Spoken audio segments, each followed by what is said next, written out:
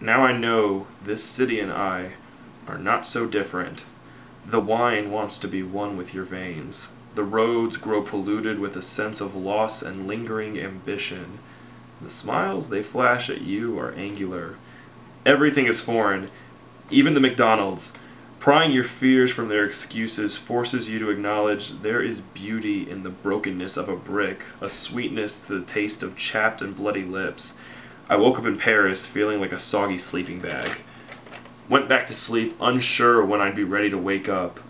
I knew I would have to eventually. Like oxygen for a sea dolphin, the anxiety feels awful at first. Force yourself over the handrail of that spiral staircase. Pay no mind to the depth you fall. Your feet will find pavement in this city. It will not consume you. My head is beating like inverted drums, filled with sand, seeking sound or a salted open wound. Invite the sting. It will remind you, this is somewhere special.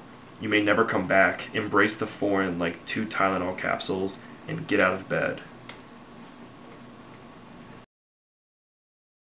This is gonna be bad. This is gonna be really bad. Be excited. Be like, ah, did you love that? Don't read off of it. Just say thank you. Subscribe, like, comment. Alright, I'm going.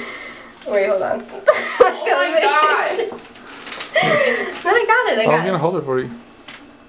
Oh yeah, hold it for me. That'd be You're good. like a teleprompter. Hey, come on.